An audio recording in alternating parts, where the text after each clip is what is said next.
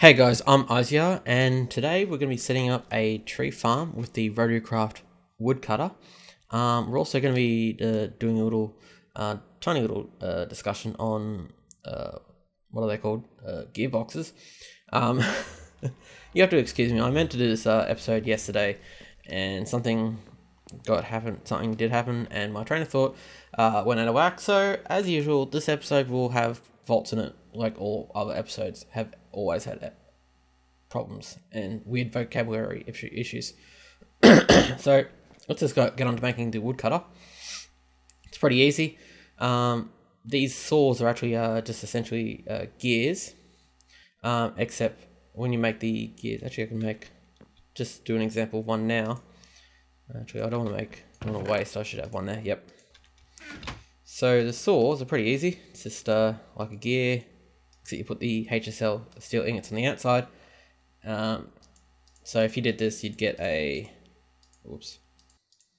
impeller. So you just move them around, you get the the saw. So you need two saws, 2x gear. So these are just made just like the wood ones I showed you on previous episodes. Some base panels and HSL steel ingot. Excellent. Actually, before we get that, we need to make some shafts. So not the no, it's a mount. We need that for something else. We need to make some wooden shafts. We only need wood for this because the speed and torque isn't above a certain limit, which is, I think we only need like let's see, what speed do we need? Not that much, so it's alright. Yeah. As you can see, these things can go up to 3,500 rads, so, and 278 torque, which is plenty. We aren't going to be going anywhere near that. So let's go chuck this one down.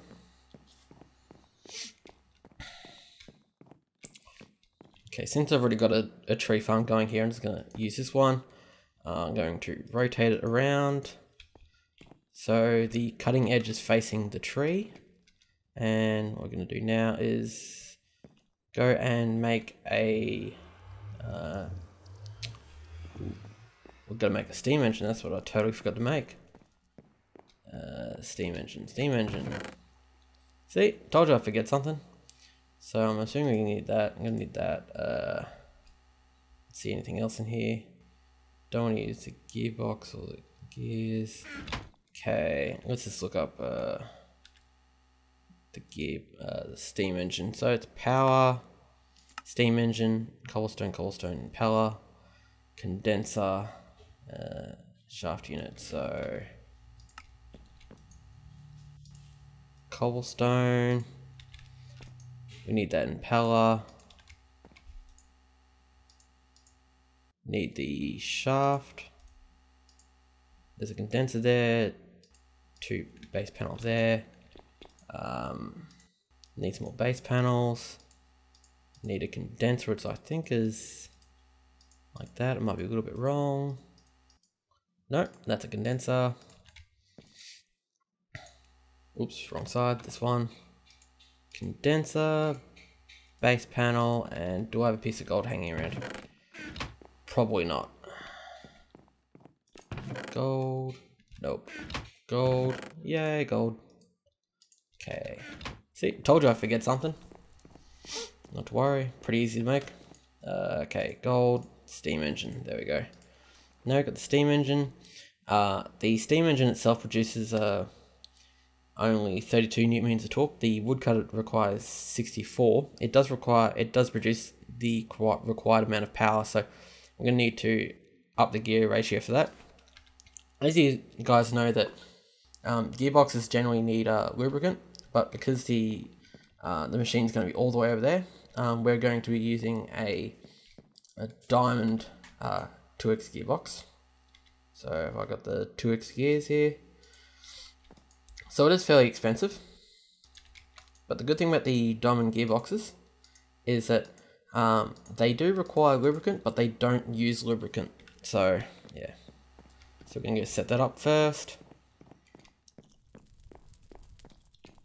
Put it there, rotate it around so the output's in the right place. It needs to be in torque mode, so just leave it as it is. And we're going to need to rotate this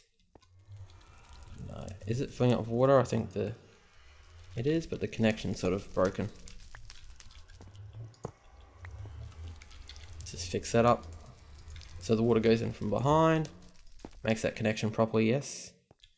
Okay, that should be heating up. And then we need to run some shafts. Oh, actually we need to put lubricant in this so we can bucket it in. Oh, that was close. That would have damaged the gearbox if that engine had started before this thing had lubricant in it. Okay, actually, let's do it this way. Oh, shift, shift, shift. Okay, that should power that.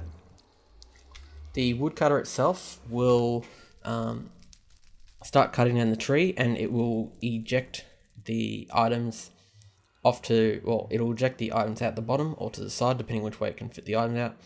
If you have a chest below it, it will automatically inject into it. And there it is, it's starting to cut. So when we look from a little bit far away, you can see it cutting the leads from one direction. The woodcutter itself, as long as there's a tree that's in front of it, it will cut down. So essentially its range is essentially just one square in front of it. But if the tree is connected to another tree, so via the leaves or via the wood, it will cut down that tree, but it needs a starting point tree here first, if I'm correct. So I've tested this. So I've had this giant big farm of trees, and the trees didn't get cut down until a tree grew in front of this machine. So yeah, as you can see, it's cutting down. You also get sawdust, which you can turn to paper and so forth. Spruce. You'll get saplings. If you, it automatically replants saplings as well. So it should finish this one pretty soon. These things can be overclocked by increasing the speed of them. For a tree size this big, I wouldn't suggest overclocking them, mainly because you're also reliant on how fast the trees will regrow. But if you've got a big tree farm, yeah, overclock away, I guess. Okay, so now on to the talks about the gearboxes. We've already pointed out that this gearbox here, it doesn't use any lubricant at all. As you can see, it hasn't used any from when we put in there. The different versions of the gearboxes, so the wood, the stone, and the steel ones, they all use lubricant. From my testing, they didn't use. They all use the same amount of lubricant. Mind you, there could be something a little hidden in the code that I don't know about, but that was a test setup where basically a 2x gearbox was using the lubricant. So let me know if you've noticed that gearboxes that are like 16 or 8x tend to use more lubricant faster. How should I put this? Let me know if higher tiered gearboxes have a difference between the materials in regards to lubricant use. That sounds better.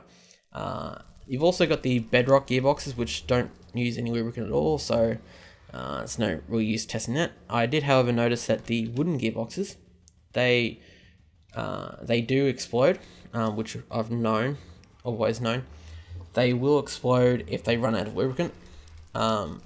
Another thing is, if they are next to something that can catch fire, they can start fires. So yeah, where the steel and cobblestone gearboxes, when they run out of lubricant, like all the other gearboxes, they start losing efficiency. They start getting damaged. The amount of power that they can send through them gets all the way down to 512 watts and sits there, which is essentially just like a 99% damage. But they will continue on transmitting the power through, where the wooden one will break and potentially cause things to catch fire on. So yeah. So I also noticed that this machine, like a lot of other machines inside RotaryCraft, you can enchant them. So if you enchant this one with infinity, it will always replant. So which is good for, say, trees that have a low drop rate for saplings. This will automatically replant them every single time if it has the infinity enchantment on it. So yeah. So that's about it for today, guys. Please like and subscribe. It will be great help. If you got any questions, any tips, let me know. Yeah, and until next time. Ready, aim, fire.